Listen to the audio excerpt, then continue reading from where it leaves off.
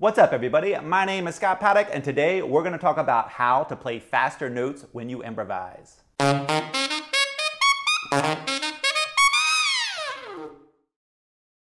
One of the questions I'm asked the most by intermediate improvisers is, how do I play faster notes in my improv solos? Generally, they have the ability, the technique to play faster notes, but they're not quite sure how to work them into their solos. So today, I'm going to show you a really simple step-by-step process that you can use to get comfortable playing faster notes in your improvised solos. To do this, we are going to use a G Mixolydian scale. So a G Mixolydian scale is a major scale with a flat 7. So in the case of G, it would be G to G with all natural. So you're going to change your F sharp to an F natural. And because we're going to be doing this in an improvised way, we are going to be swinging these eighth notes. This is your G Mixolydian scale.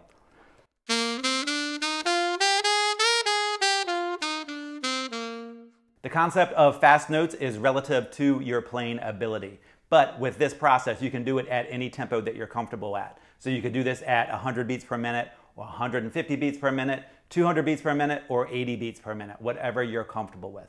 So the whole idea behind getting faster notes into your improv solos is just getting comfortable playing these faster notes. To start this process, we are going to plan where our fast notes go, and we're going to start off with playing a triplet. Specifically, we're going to start off with playing a triplet on beat 1. So I'm going to use my G Mixolydian scale to improvise.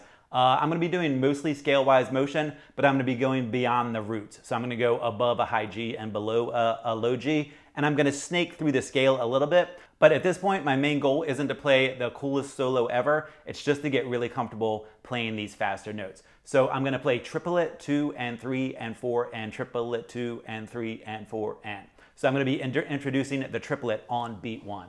It'll sound like this. 1, 2, 3.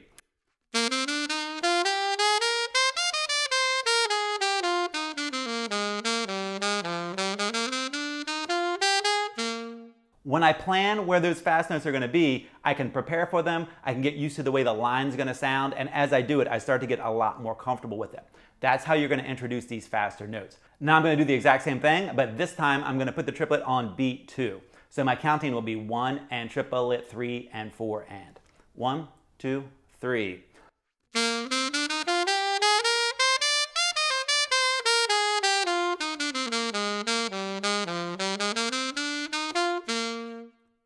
Now I'm going to put it on beat 3. So it'll be 1 and 2 and triplet 4 and. 1, 2, ready.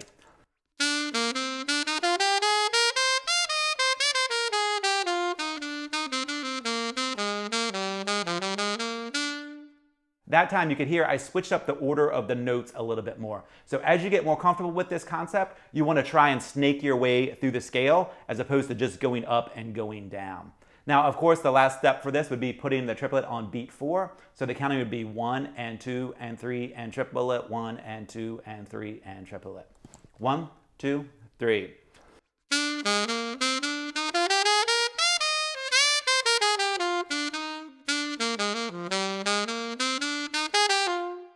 If you're watching this video, I'm assuming you're a saxophone player. If that is the case and you would like to add some structure into your saxophone playing, I'd like to invite you to check out the Scott Paddock Sax School, where I'll take the guesswork out of what to practice, how to practice it, and what to practice next, and give you a step-by-step guide on how to become a better saxophone player. If you'd like to check out the Sax School, I'll put a link in the description below. So far we have played triplets on beat 1, beat 2, beat 3, and beat 4. Now we're going to double up our triplets, and we're going to play a triplet on beat 1 and 2, and then eighth notes on 3 and 4. So the counting will be triplet, triplet, 3 and 4 and. So we're just getting used to putting these triplets together to get a longer, faster moving line.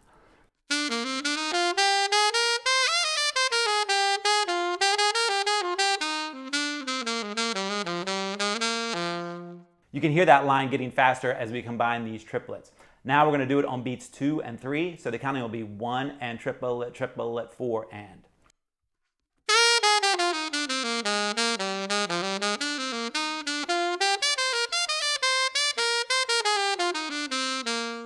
And finally, we are going to put the triplets on beats 3 and 4, so the counting will be 1 and 2 and triplet, triplet.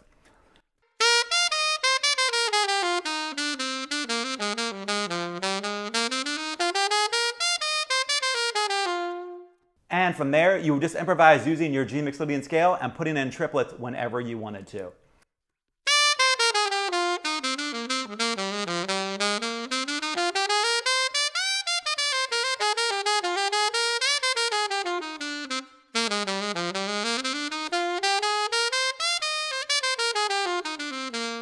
So you can hear that line moving faster and faster as I connect more of these triplets. Again, the whole idea with using this process to learn how to play faster notes in your improv solos is to just get really comfortable putting these faster notes in. So we're not really trying to play the world's coolest solo yet. We're just getting used to switching in and out of playing eighth notes, going to triplets, back to eighth notes, so that you can really feel the time and feel the triplets moving faster and then coming back into time with the eighth notes. Once you're comfortable doing this with triplets, the next step is following the exact same process, but this time putting in 16th notes. So we'd start off by putting 16th notes on beat 1. So the counting would be 1E and a 2 and 3 and 4 and.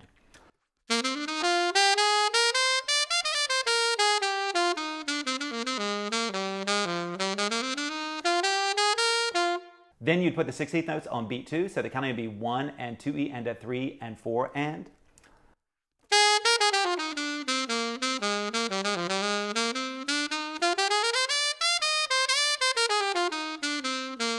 Then on beat 3, so the counting would be 1 and 2 and 3E and a 4 and.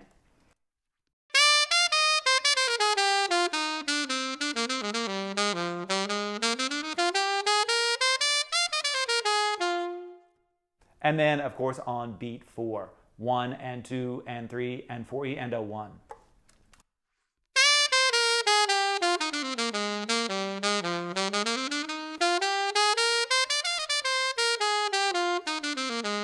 Then you would do 2 sets of 16th notes in a row. So you go 1E and a 2E and a 3 and 4 and. Now this can get a little bit tougher, so you might need to slow down the tempo a little bit. It doesn't really matter what tempo you're doing this at, as long as your 16th notes and your 8th notes are lined up. Take a listen to it.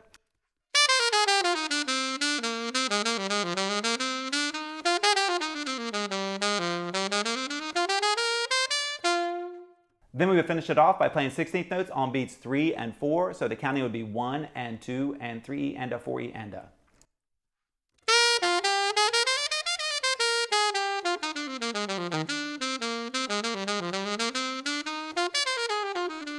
The idea on working through that process is to get really comfortable playing 16th notes wherever you want them and doing them on purpose. Now, when you practice like that, you're not going to be playing the coolest bebop jazz lines ever, but you are going to get really comfortable playing faster notes and lining up your 8th notes and 16th notes or your 8th notes and triplets. Once you've got the concept of playing faster triplets and 16th notes down, then you want to combine both of them in your line. You want to think about snaking through your scale a little bit more and jumping to intervals.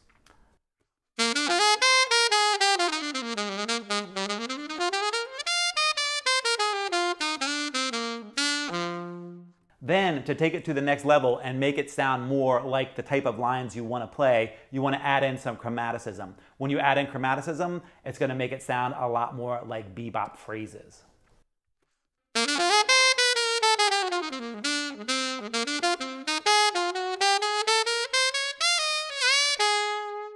If you use this process to work on playing faster notes when you improvise, you will be crushing some bebop lines in your improv solos in no time at all.